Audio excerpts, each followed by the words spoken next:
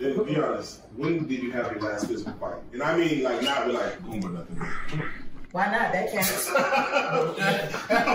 I mean, like another girl, another lady. Counts. When else you have to like? That nigga counts. He counts more than everybody.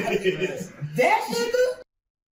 Goomba. Come on, I don't condone man on woman violence, man. I don't even want to hear about it. Listen to me, that doesn't make it less real. No, that's true. That's true. That's true. You know, all my life I had to fight.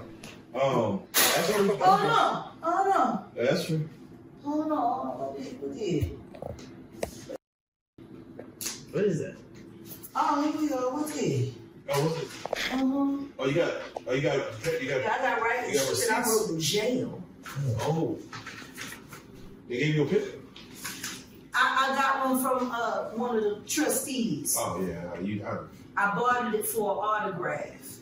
They wouldn't give me no paper. I couldn't buy no commissary, so I couldn't buy anything. So I tricked them into giving me the handbook that was on the tablet that they wouldn't give me and print it all out. That's smart. Every page. That's smart. And I made my own notepad. No, that's smart. That's smart.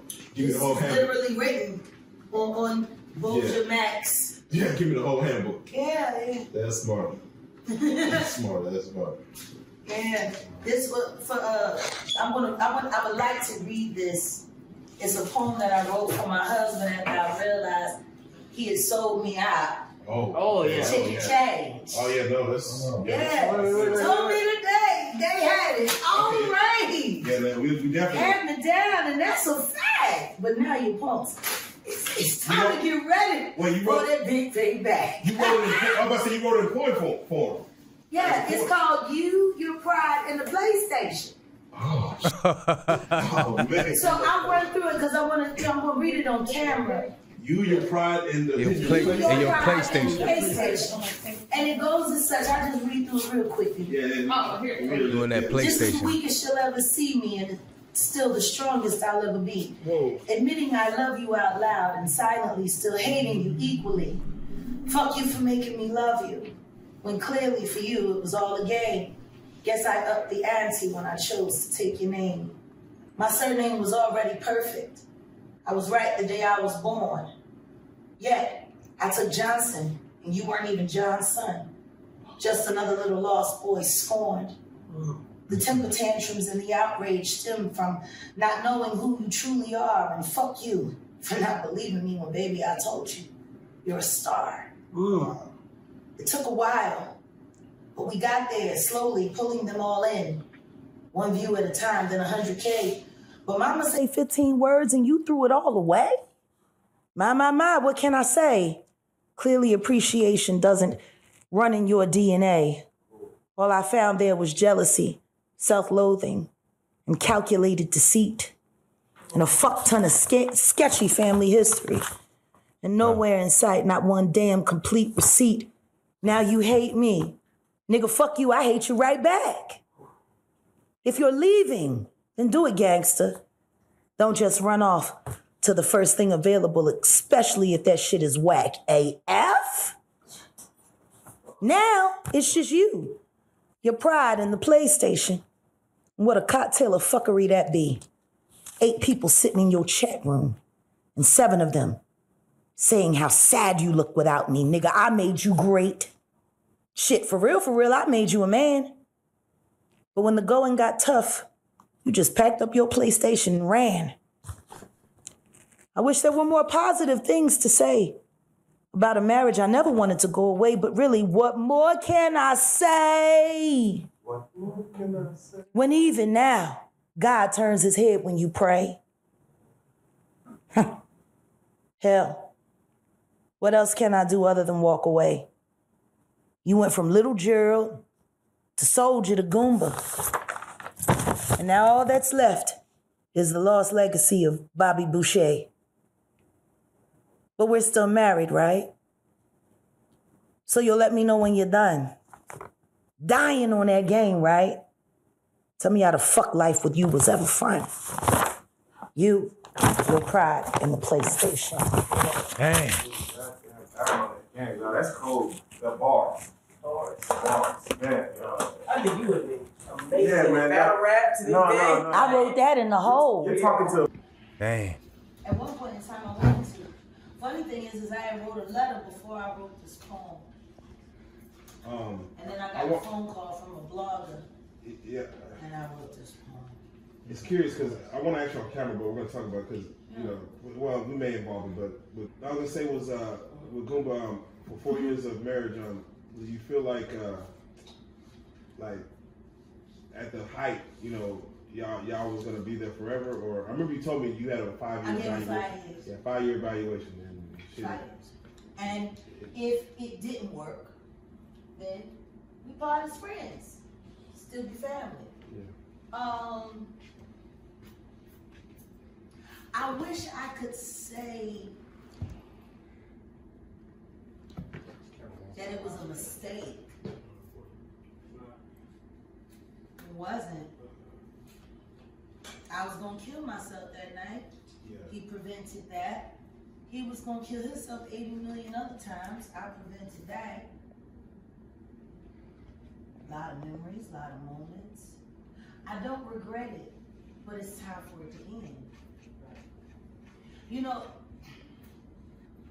I think people get confused at the way I handle and view life. I approach life very tactically. Very little that I do is done without absolute intention. Like literally, everything I do, I intend to do. Where'd you learn how to be so intentional? My father. I was raised by a military. Is that Really? old? So did they have any attraction with Goomba that he's military? Well, of course, I trust veterans before I trust anybody. The truth is I prefer to be around killers. Right. And I prefer to be around killers who know they're killers. I don't understand why people have a problem with that. God is a killer. Right. And I love him.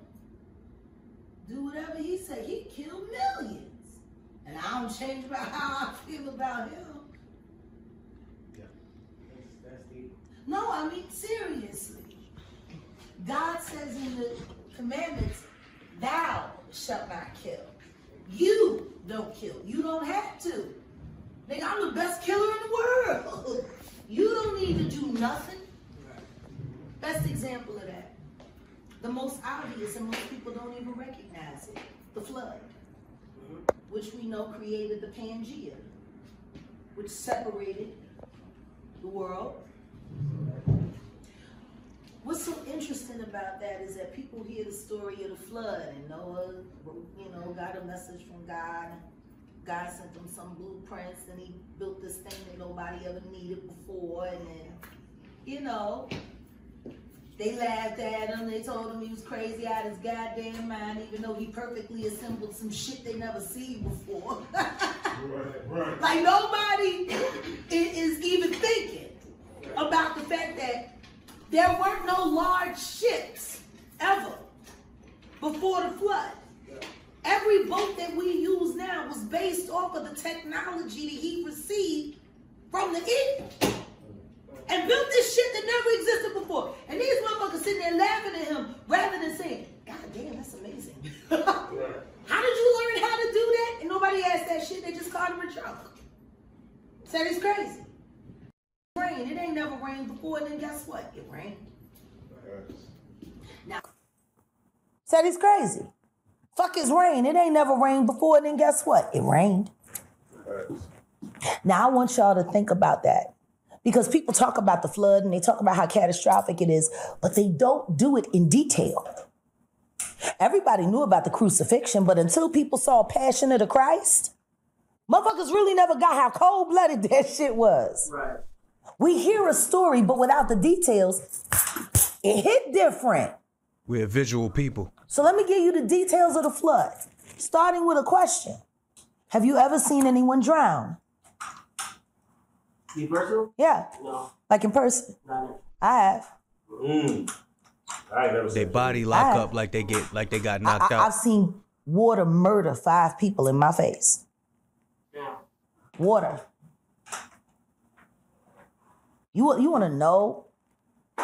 Like Let's think about that. I'm gonna tell you what happens. You see the struggle. And then Their body lock up. once they're being overtaken by the water and they're taking water in, you hear the gasp, the strangle. You're literally listening to a human being strangle in front of you, knowing that water is doing it. It ain't shit that nobody can do to stop it. Right. How do you stop someone from drowning? The only thing you can do is save them. And if you don't get there in time, water, which we need to live. Have you ever seen a parent that lost their children in a drowning go and shoot a pool of water for killing their child? Have you ever seen anyone say, my child drowned in a pool and I'm never drinking water ever fucking again ever in my life? What happens if you do that? You die. Right. Because you can't live without water. You can't cook without water. You can't wash your ass without water. Right. You need water. You need that shit. So imagine what it feels like to a parent who's actually cognizant of the fact that they need and are drinking and are consuming what killed their child. You surviving on your child's murderer. Damn. Because it was murder that killed him. It was water. Right. Water has no enemies or rivals. That's some real shit. Now let's start there. Now I want